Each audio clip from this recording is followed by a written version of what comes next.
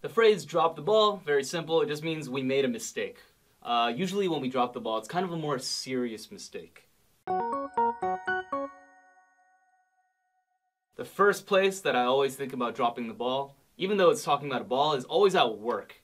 If someone drops the ball at work, they made kind of a big mistake, and everyone knows about it like, oh, John dropped the ball. Now we have to go fix his mistakes. You really don't want to drop the ball in front of your boss, in front of your coworkers, but, you know, it's bound to happen at some point, right? You drop the ball, you make a mistake.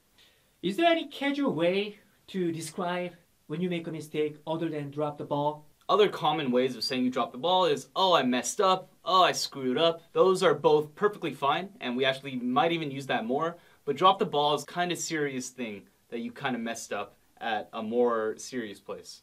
So what if I use drop the ball in a situation that is not so heavy, but light situation? For instance, let's say I spilled the coffee. Oh, I'm sorry, I dropped the ball. How does that sound to the ears of native speakers, someone like you? Yeah, that's perfectly fine as well. If you dropped your coffee, you can say, oh, I dropped the ball. It's not weird or anything, but I would say it's more suited to other situations like at work. All right. Any final word? Don't drop the ball by not studying English with us at 룩룩잉글리쉬. Make sure you subscribe, make sure you follow, and you can keep learning English with us. All right, great sentence. I love it. All right. 룩룩잉글리쉬. Oh my God, I just dropped the ball. 자, 연기 좀 해봤습니다. 오늘의 표현 바로 drop the ball입니다. 제가 지금 이렇게 보였잖아요. 약간 실수의 느낌이죠, 그렇죠?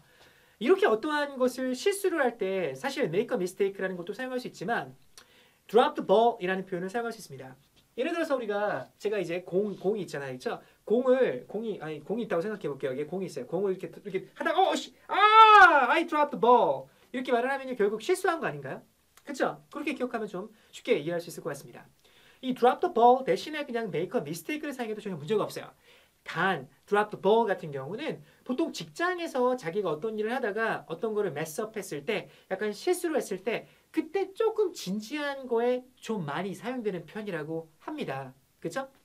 우리가 어떠한 실수를 했을 때 사실 가장 많이 사용하는 표현들 중에 제 머릿속에 생각나는 것들이 이런 것들이 생각이 나요. mess up, I messed up.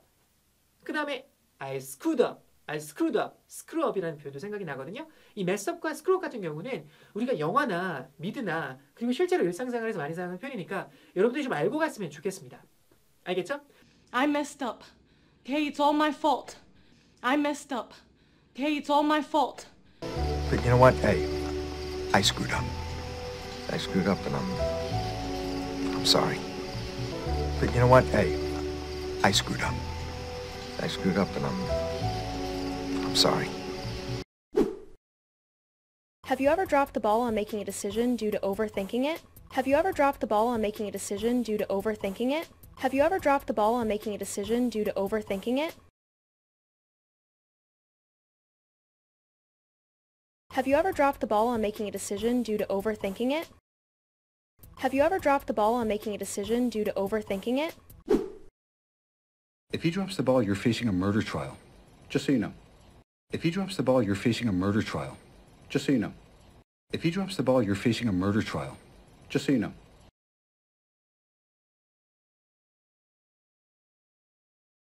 If he drops the ball, you're facing a murder trial.